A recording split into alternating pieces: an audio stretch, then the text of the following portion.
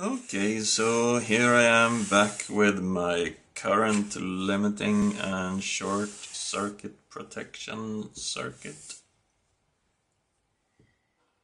And now I have figured out that all you need is one transistor. One resistor and one transistor. Here we see a normal transistor.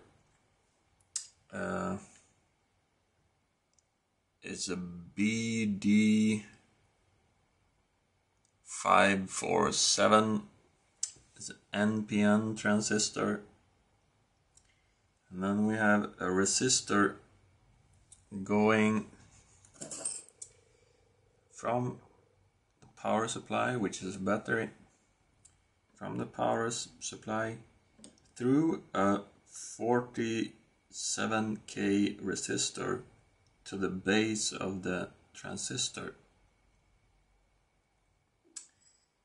And then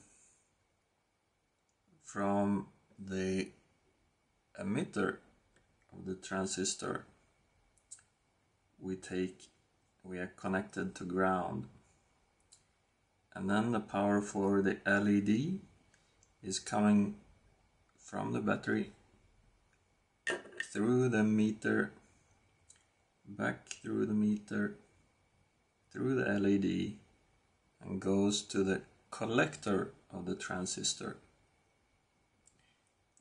There is no resistor to limit the current through this LED. The current is limited by the transistor because the transistor amplifies the current it gets through the resistor, which is pretty big. So the transistor only gets a few microamps to the base, and then it only lets 16 milliamps through the LED. So you have eliminated the need for a current limiting transistor, and also this red wire is connected to the collector, directly to the collector.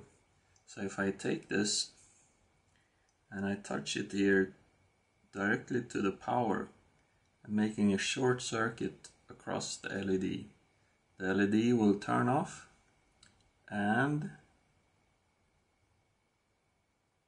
the circuit still only draws 16 milliamps because the transistor is still limiting the current that can flow through it. And so it protects against short circuit as well. It's very useful, very simple and very useful.